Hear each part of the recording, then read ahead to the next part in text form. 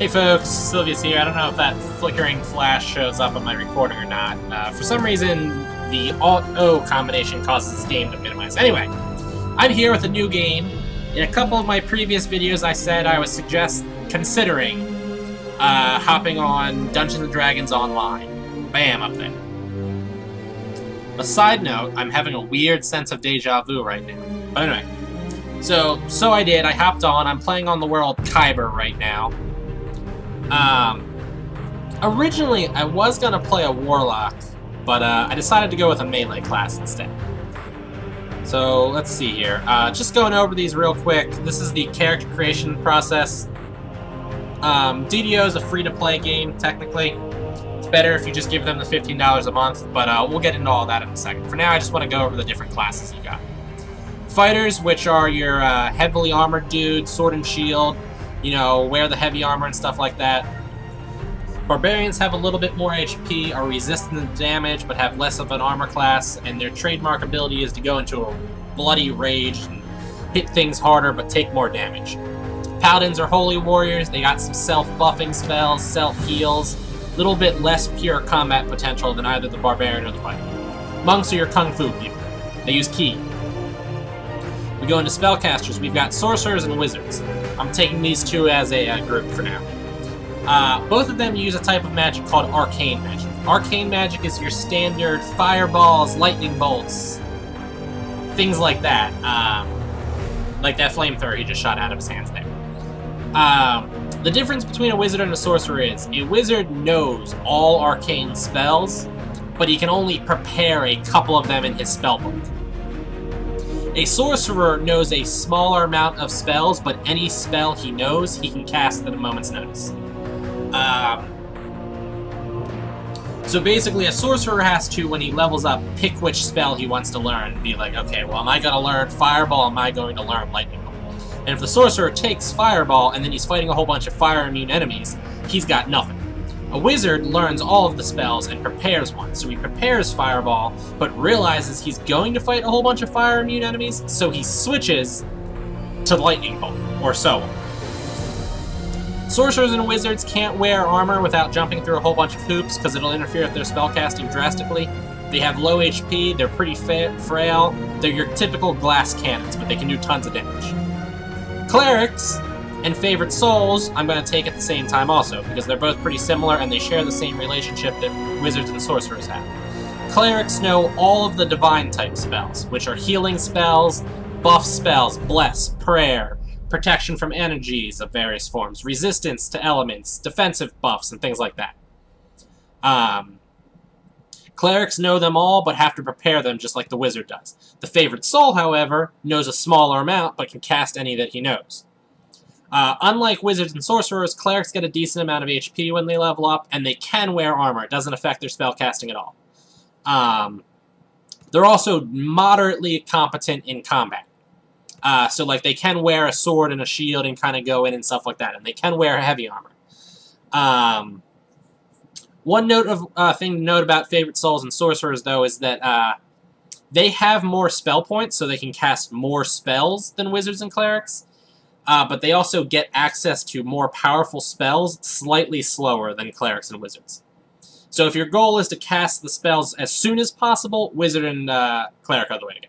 Anyway, druids are divine casters, but they have a mix of things, slightly different set of spells.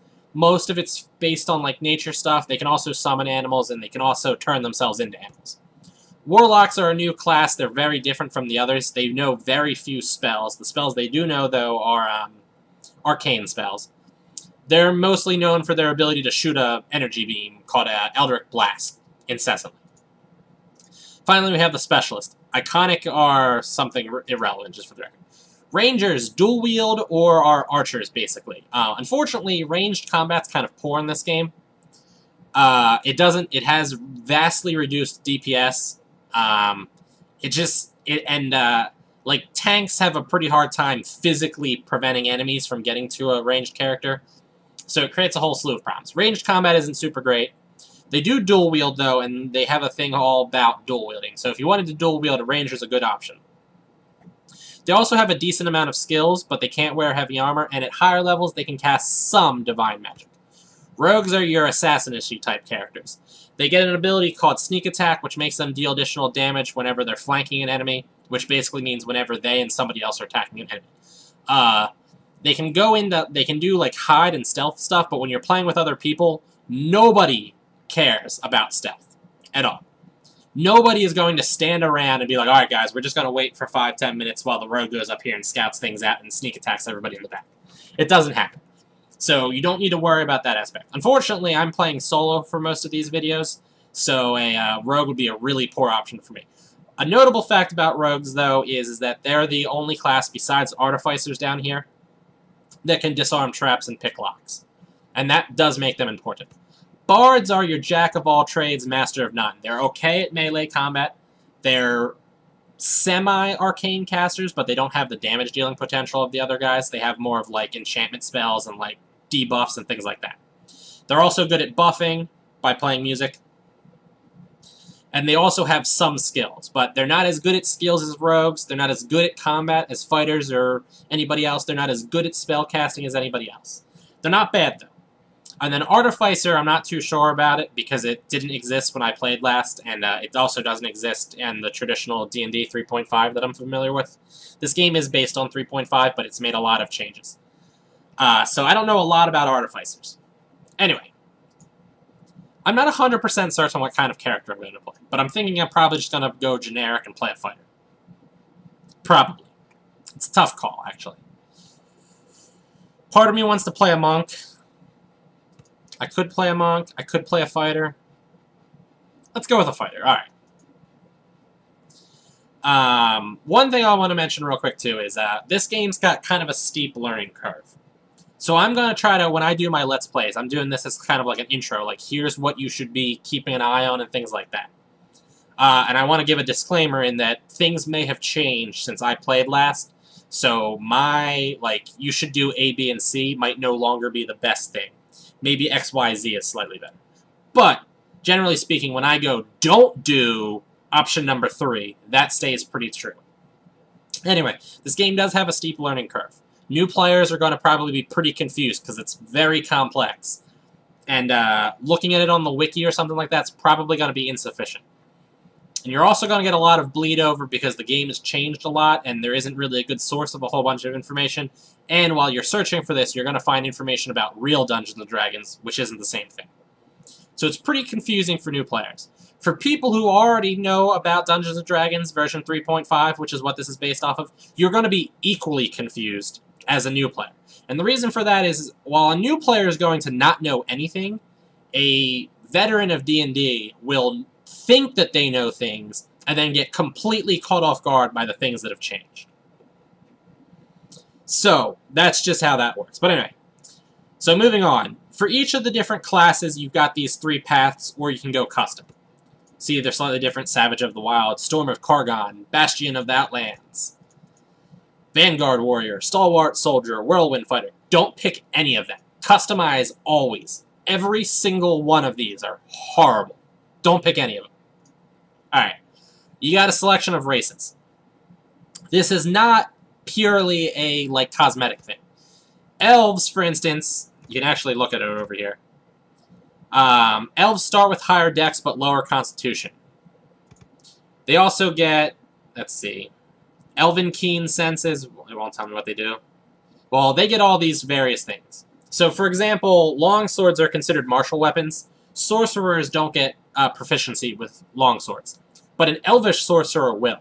Elves also get, you know, enchantment bonuses and all these other various things like that. Generally speaking, though, every class wants Constitution because Constitution determines HP.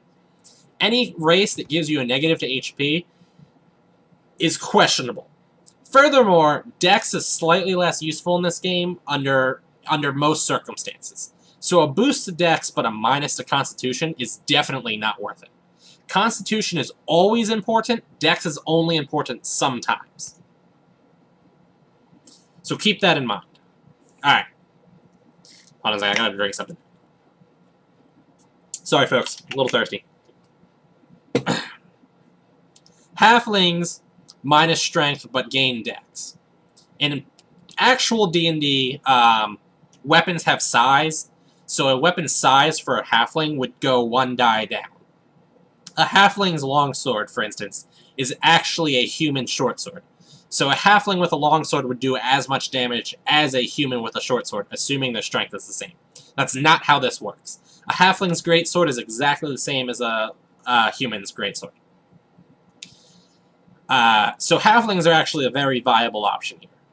Still, though, I don't like being short. Plus, I don't like taking a hit to strength. Dwarves, minus to charisma, plus to strength. I don't like playing a dwarf, though. It's an aesthetic reason for me. Likewise, they also get a couple of bonuses and stuff like that. Still, though, I don't like dwarves. Warforged are robot dudes. They get, they get a bonus to Constitution, but a reduction to Wisdom and Charisma. They also are only half as affected by healing spells, which make them kind of tough to heal. They can be healed by an arcane-type spell called Repair, but usually it's a hassle, because arcane types don't want to be healing the Warforged. Half-elves don't get any kind of bonuses to stats, and they're kind of a mix between humans and elves. I don't really like half-elves. Dark elves get reduced point buy.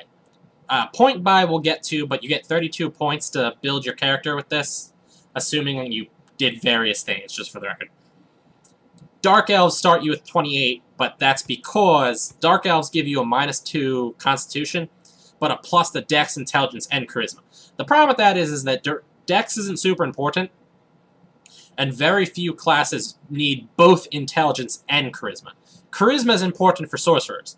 Intelligence is important for wizards. But you shouldn't multi-class. You can multi-class, by the way. You shouldn't multi-class those two things. It's usually a bad idea. Half-orcs get higher strength but lower intelligence and charisma. I'm actually going to play a half-orc because I feel like it right now. So, that's my half-orc. Now, the point buy. Half-orcs here, you see, they start with 10 here, but reduced intelligence and charisma. That's not going to affect me too much because I'm a fighter. I want to point out, though, this is the point buy. You can see I've got 32 points here. Each point here, it tells you how much it costs. Now, at 14, the points start costing 2. At 16, the points cost 3. So, I can only put Wisdom and Constitution here, for example, up to 16, or 18 each, sorry, and it takes up all of my points. For the reduced intelligence and the reduced strength here, oh, sorry, it was Constitution the one that I put points in. This I can actually get up to 20 at the same cost as getting the other ones up to 18. Intelligence I can only get up to 16 at the cost of getting it up for the other one. This kind of gives you advice on what you want over here. Generally important, though,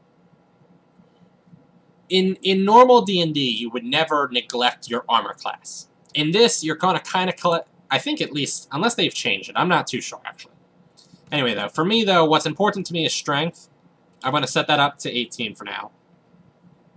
I don't want a negative to Dex, because that's kind of painful. In fact, I might just put it up to 12. And I'll put Constitution up to 16. That leaves me with 8 points. Maybe I could do this. Go for pure damage.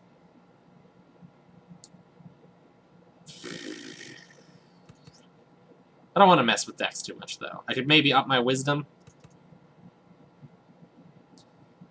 Yeah. Maybe put Dex down 1 and put Con 1. Alright. You'll also note here that odd numbers don't have any... The important thing here is your ability modifier. The +5. You'll note here that, like, okay, currently I've got a +3 here. I put 1 additional point in. It's still +3.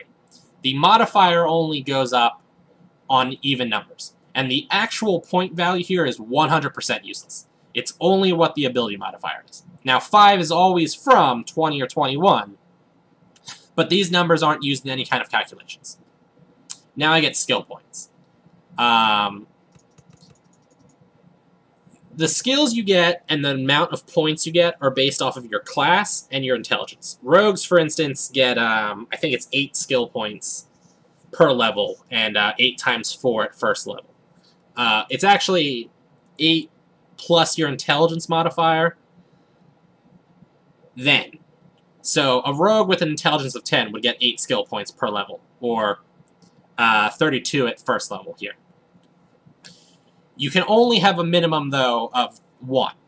So I take a -2 to my intelligence, so if I was a rogue with a -2 to intelligence, I would get 6. Fighters, however, only get 2 in the first place, so 2 -2, minimum of 1, gives me 1. Now, a bunch of these skills are of varying usefulness and various things like that. There's also a concept of class skills. The fighter's class skills are Intimidate, Jump, Repair, and Swim. Everything else is a cross-class skill. You see how I put 4 points into this and it went up by 4? If we go to a cross-class skill, each point of my that I'm putting in are only giving me 0.5. So I was only able to get that up to 2.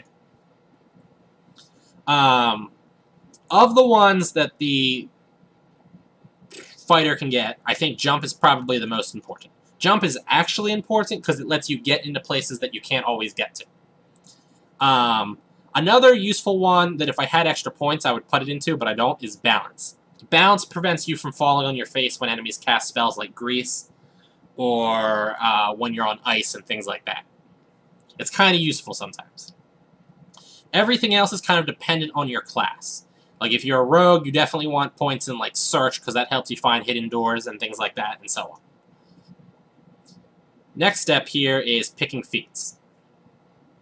The notable thing about Fighter is that at level 1, and then every even level, so 1, 2, 4, 6, 8, 10, 12, so on, you get a bonus feat. The bonus feats are technically from this list right here of only being able to show you special feats. So you do have various options here. You'll see that there's quite a list, and other feats will be unlocked as things progress and stuff like that. And then also, everybody gets a feat at first level. So, exotic weapons are specialty type weapons that require you to have additional training. It's questionable whether or not exotic weapons proficiency is worth it, and it's usually not worth it at the beginning, just for the record. Now, I'm going to be a two-hander, I think. I don't know. Not sure yet. Let's think about this. Hold on for a second. When you talk about combat, your two options are basically dual wielding, like sword, one in each hand. A two-hander, great sword, things like that. Or sword and shield. I mean, of course, you also have like bow and arrow, crossbow and bolts, and like, you know, magic staff and things like that. However, to take two-weapon fighting and be anything other than awful at it, you need a high enough dex. And I do not have that high enough dex on this character. So dual wielding is not an option for me. So right now, my option is either sword and shield or two-hander. I'm actually thinking sword and shield, though. You can shield bash. I forget exactly how that works, though. So I'm not going to take that. Ugh. Man, I'm not sure what I want to do now. I'm actually torn. What's Shield Mastery do? +5 physical resistance when using a buckler or small shield. +5 when using a large shield. +10 when using a tower shield. Chance of double strike. +3 combat style bonus to melee power. Yeah, okay, they've definitely changed things that I'm not 100% certain how they work anymore. You know, I'm just going to go with two-handed weapons. Two-handed fighting. Whatever. And I want to take either toughness or power attack. Let's take power attack. Power attack's usually a good option. Power attack, there we go. These octagon-shaped ones are passives. They're always on, and that's it. These ones here are actives. You need to actually hit them. Some of them are toggles, like you toggle them on and off. Some of them are, like, actives, like, you know, use, a spell, for instance. Cast a fireball. Power attack is a toggle. When it's on, it reduces your attack by whatever your base attack bonus is, up to a maximum of 5. It increases your damage by, if you're wielding a one-handed weapon, by whatever your base attack bonus is. For a fighter, base attack bonus is equal to my level. So I would have a base attack bonus. You can actually see it somewhere around here. It should be. Am I blind? Maybe it's not on the screen. I guess it's not. My base attack bonus, though, is a 1. right now. So if I toggle power attack, if I was using a one-handed weapon, I would take a -1 to hit, but my damage would go up by 1. However, with a two-handed weapon, it's ×2. So -1 and then 1 times 2, so my attack would go up by 2. At level 2, it would be -2, attack goes up by 4, and so on. Alright, let's see what can I do with my hair. Sylvius is going to, or whatever I end up naming this guy, because Sylvius is probably taken. My dude, though, is going to be wearing a helmet, I think, most of the time. Yeah, we'll give him a brutal scar across his face.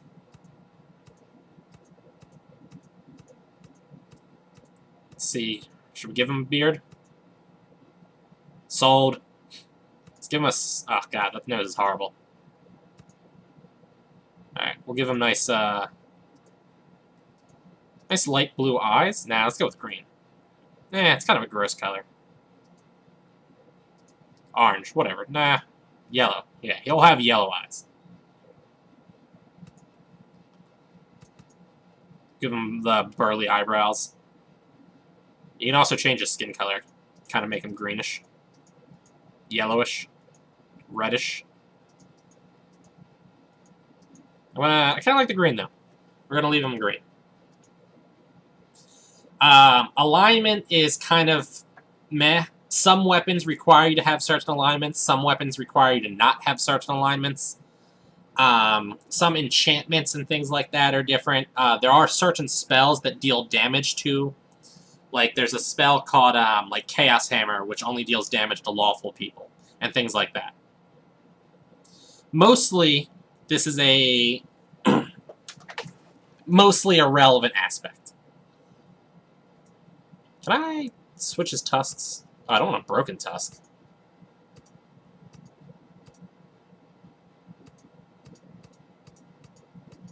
I don't know, I kind of like having the smaller ones, I think. I don't know. There we go. Alright, let's name my dude Sylvius. I know Sylvius is taken because I actually have a Sylvius, too. So we'll just put the extra S in there. Alright, that's me. Yeah! So now we're gonna play. When you first log on, there's a moment of, like, lag where the game doesn't exactly move. You can check it by jumping. Do, however, wish these weren't just moved around randomly each time I come on. I'm not sure what's up with that. Alright, so this is kind of the situation here. You can attack. I'm attacking. Woo! You can jump.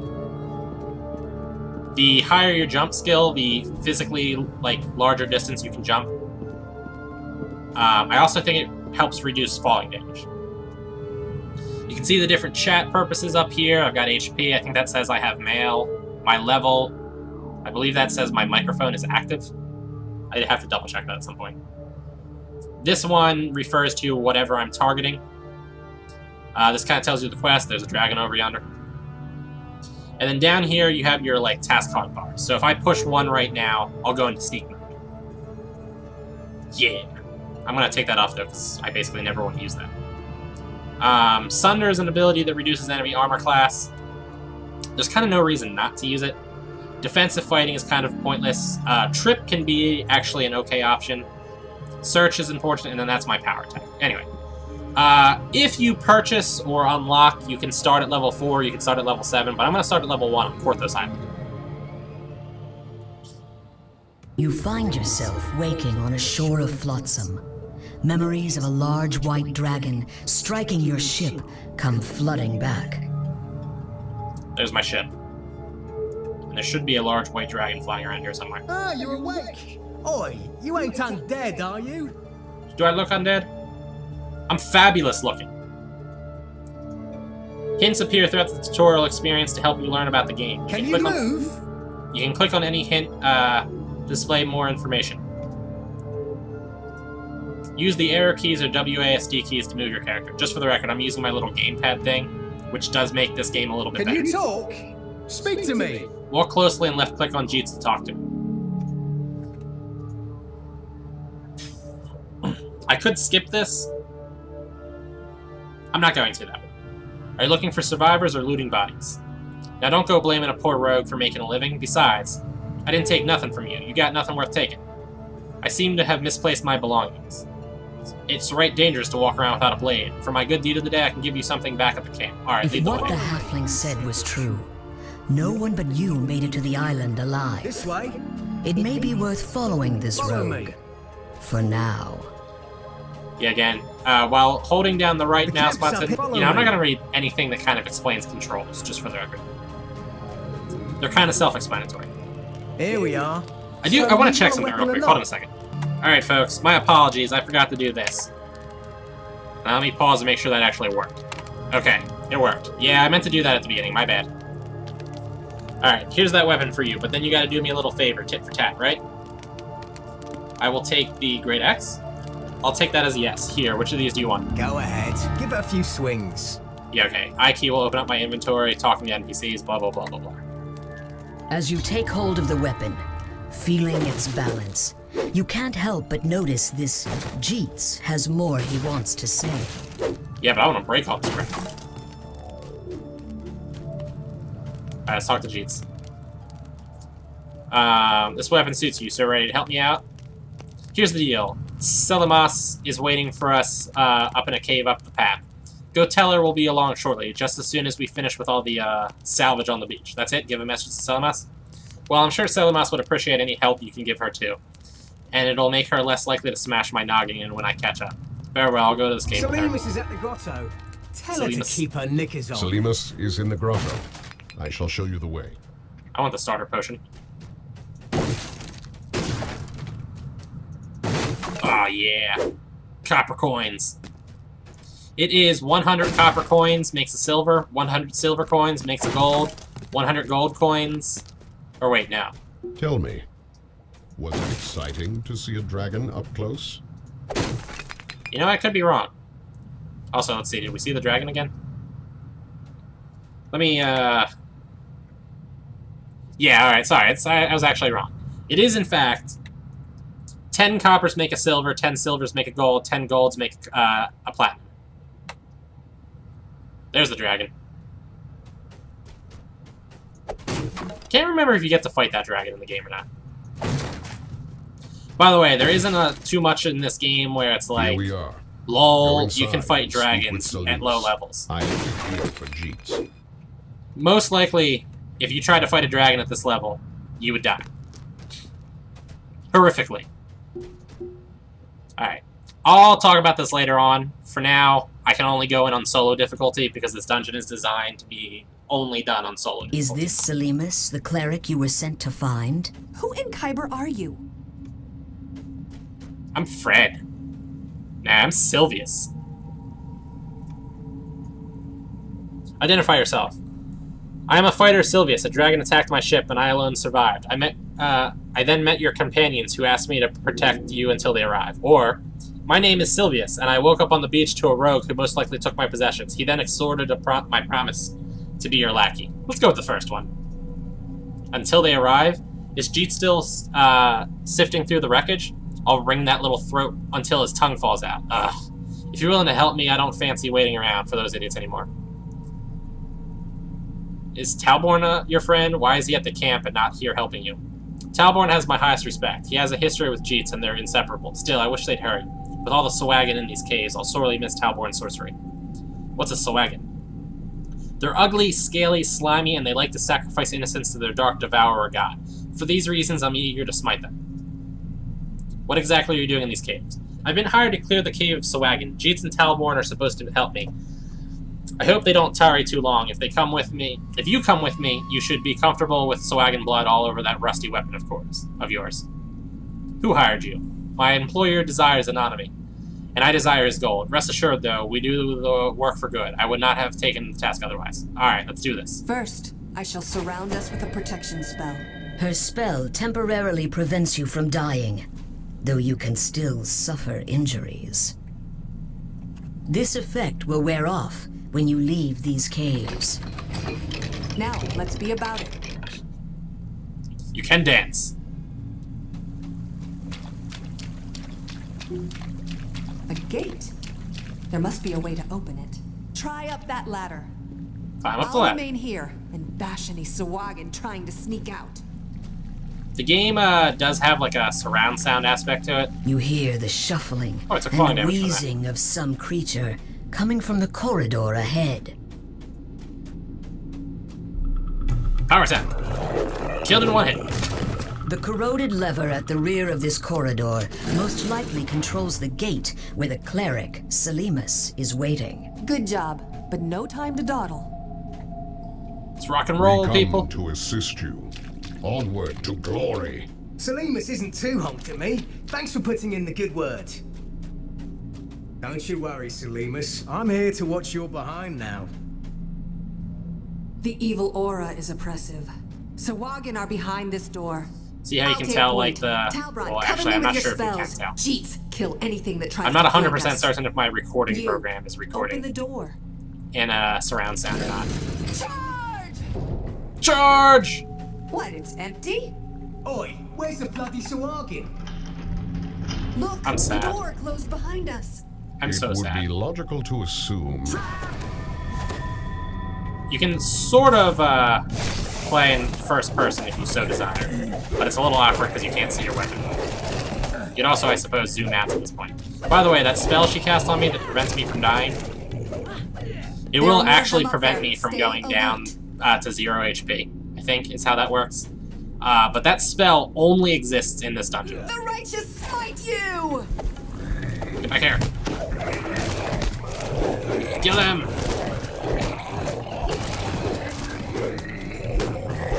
By the way, I have a tendency to always click, so I'm not sure if that's being picked up by the Are you microphone. scared of me? But you can just Come hold the down button and down. Fight. I just don't like doing it. For the flame! She is a cleric of the Silver Flame, in case that wasn't abundantly clear. Well, to be fair, it probably wasn't actually. Well, I'm hitting pretty hard. Such is the fate of evil. Now, let's find a way out of here. Blah. Door locked? Can't pick this. Anyone see a key? Curious. I just stepped on something. A latch? Good work! Let's go I swimming. see a key down there. Who's up for a swim?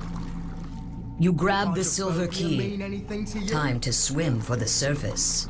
You can drown. I knew you'd come in handy. This way. Yeah. These things here are take resurrection a moment, shrines and rest shrines. Ha! I still got plenty. Resurrection of stamina. shrines are I could used if go you're all dead. night long. When Why you don't you die, scout you ahead, drop an then? item called a soul Just stone, and you don't become get a yourself in ghost. trouble. Now you're talking. Monsters can't hurt you when you're a ghost. You can't hurt monsters. You can run from your soul stone, but if you get far enough away from it, you have 5 seconds to return, and after those 5 seconds, you teleport back to the stone. So if you died, like, right here, you'd definitely be able to walk over to this, use it, and bring yourself back to life. However, if you died all the way down there, past in the other room or something like that, you might not be able to get over here. Faster characters, of course, can run from it. And your teammates, if you're not playing solo, can pick up your soul stone and carry you to the resurrection shrine. Or they can pick up your soul stone and carry you further away from the resurrection shrine, if they're jerks. The rest shrine, you sit down at it. After you finish resting, you'll heal up a little bit. If you're a spellcaster, you'll get your spell points back. For characters that prepare their spells, they can reset their spells here. If you're done resting, go and scout ahead with Jeets. If you have any kind of only used a certain amount of time per days kind of events, like the Barbarian's Rage or things like that,